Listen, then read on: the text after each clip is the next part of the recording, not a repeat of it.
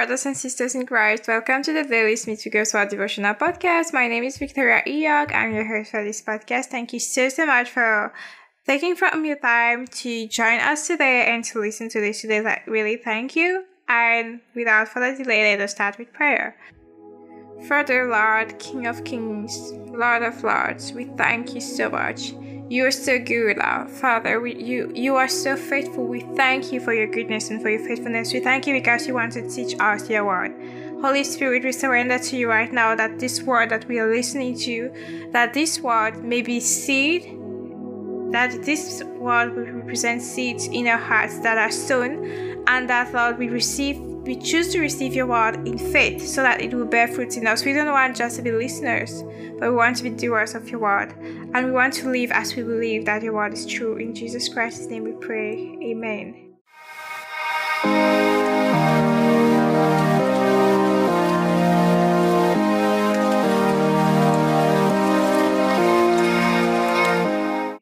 The title of today's teaching is Your Part in the Body. Your Part in the Body.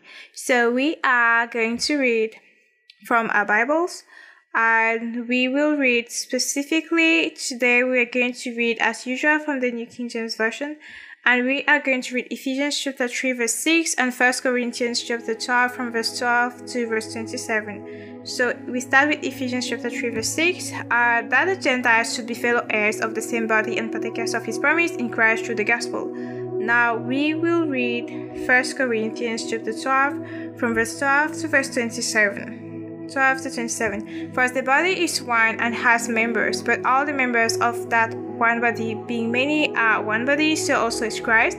For by one Spirit we were all baptized into one body, whether Jews or Greeks, whether slaves or free, and have all been made to drink into one Spirit. For in fact the body is not one member but many. If the foot should say, because I am not a hand, I am not of the body, is it therefore not of the body? And if the ear should say, because I am not an eye, I am not of the body, is it therefore not of the body?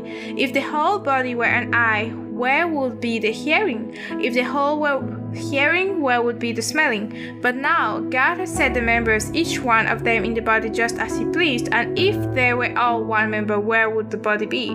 But now indeed there are many members, yet one body. And the eye cannot say to the hand, I have no need of you, nor again the head to the feet, I have no need of you. Much rather, those members of the body which seem weaker are necessary, and those members of the body which we think to be less honorable, on those we bestow greater honor. And our unpresentable parts have greater modesty, but our presentable parts have no need. But God composed the body, having given greater honor to that part which lacks it, that there should be no schism in the body, but that the members should have the same care for one another. And if one member suffers, all the members suffer with it. Or if one member is honored, all the members rejoice with it. Now you are the body of Christ, and members individually. This is the word of the Lord. Thanks be to God. So we are the body of Christ. The Gentiles, Ephesians chapter 3 verse 6, the Gentiles should be fellow heirs of the same body and partakers of his promise in Christ through the gospel. So the first thing that we're going to talk about here today is Paul's revelation. Paul's revelation. Because Paul received a revelation. When you read throughout the New Testament, you see that there's a general idea that Paul is bringing out time and again. A general idea that Paul is bringing up time and again. And this is the concept. This is the idea, the revelation of Paul. It was revealed to Paul, that the Son of God, the very embodiment of the nature of the Most High, the very incarnation of his presence and power, could fill a human vessel to its utmost capacity until his very nature was swept through by the power of God. This is the revelation that Paul received, and in other terms, we call that the new man, meaning that when you came to Christ, when you were recreated in the image of Christ, your spirit was completely transformed into this perfect image of Jesus. Your spirit, I'm not talking about your soul, because your actions may not reflect it.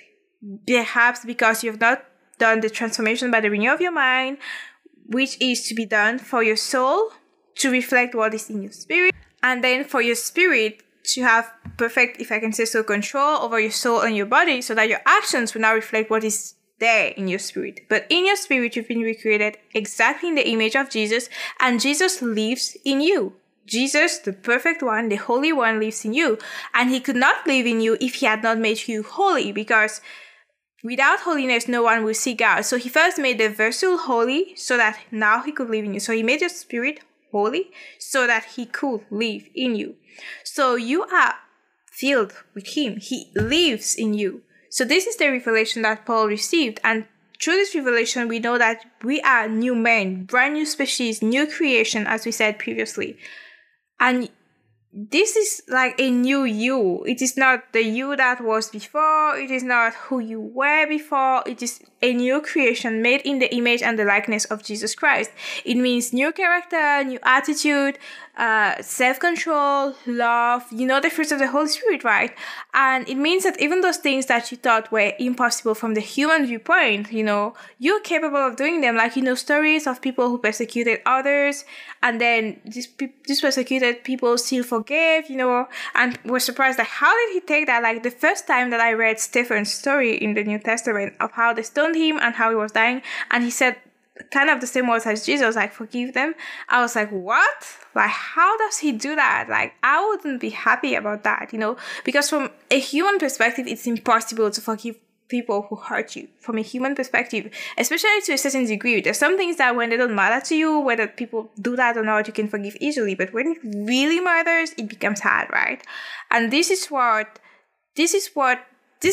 we see through the Bible, the fact that the old man not created in the image of Jesus, there are certain things that you cannot do no matter how hard you try. But the new man, when you already know who you are in Christ Jesus, you know that the love of God has been shed abroad in your heart by the Holy Spirit. So it's already in you, the ability to forgive the impossible to forgive, it's already in you. So you just say, oh, Jesus is in me, so his forgiveness just flows through me, and I believe him and I forgive, because it's not you, it's not your ability, it's him who made it possible. So I just gave an example with forgiveness, but I think you can understand for all the rest, authority over sin, authority over sickness and disease, you just know that he put that in you. He is in you. So you can do it because he can do it, because it's no longer you who lives, it is Christ who lives in you. So this is the new mind. Another thing to know is that everything in God is enlargement. You can measure it, his power is limitless. So we should not try to limit God and say, no, God can't walk through me this way or that way, or God cannot do this or God cannot do that. No, what's impossible to God? Is anything too difficult for him? He said in his word, is anything too difficult for him? And nothing is too difficult for God. So God does not want us to put him in a box or to try to measure what he's able to do and not able to do, but he wants us to trust. He said, if you believe, all things are possible to the one who believes, because nothing is impossible for God. You understand what I mean? So we should not try to measure God, but we should instead trust him, and we should instead believe that whatever the case, no matter how hard, no matter how complicated it looks like, he can do it. And to come back to the theory and the revelation of the new man, I want us all to understand that we are not separated from him. As the Bible says, not separate what God has joined together. He who belongs to the Lord is one with him. So we belong to him, we are one with him, we are united. He lives in you, he lives in me. If you're a believer, he lives in you. If I'm a believer and I'm a believer, he lives in me. So we are not so separate. We're not separated from him. We are always with him. If you want to say that God is with you and he's with you and he's in you, you can say God lives in me, and it's true. And you can also say I'm seated with Christ in heavenly places, and it's also true. So wherever he is, whether you're talking about heaven or on earth, he is wherever you are. And there in heaven where he's seated, you are seated together with him. So you should never separate it. Like, never see it as I'm facing this alone. You're never facing it alone. If you're a Christian, it's you and God. Something can look bigger than you, but it can never be bigger than you and God, because your God is obviously bigger than that. So, and we have to realize that even if we're talking about eternity, in eternity, you will go where your spirit is like, aka with God if your spirit has been recreated in the image of Jesus, or to hell if you have not surrendered your life to Christ. If your spirit is not like the spirit, if your spirit has not been recreated in the image of Jesus, you cannot enter heaven. So that's what it's about, being born again. So I will conclude with this quote by Smith Wigglesworth. You might measure your land, you might measure your harvest, but you cannot measure the purposes of the spirit life. They are boundless, they are infinite. You might measure your land, you might measure your harvest, but you cannot measure the purposes of the spirit life. They are boundless, they are infinite. Let us pray. Thank you so much, Lord. Father, Lord God Almighty, we thank you so much for showing to us the difference between the old man and the new man. We thank you for revealing to us, Lord, that we are new creations in Christ Jesus, that all things have passed away, all things are new, and all things are possible to us because we believe in you and because Christ lives in us. So wherever we had limitations, wherever we had blocked minds and stuff, Lord, we set ourselves free right now in Jesus' name, and we choose to believe that nothing is impossible for God. So nothing is impossible for us because we believe in God. We thank you so much for this revelation in Jesus Christ's name. Amen. So thank you so much for joining us today and for listening from start to finish. Thank you for listening from the beginning to the end of this podcast episode. We have one new podcast episode every single day by the grace of the Lord. So make sure to subscribe and tune in tomorrow by God's grace to listen to the next podcast episode.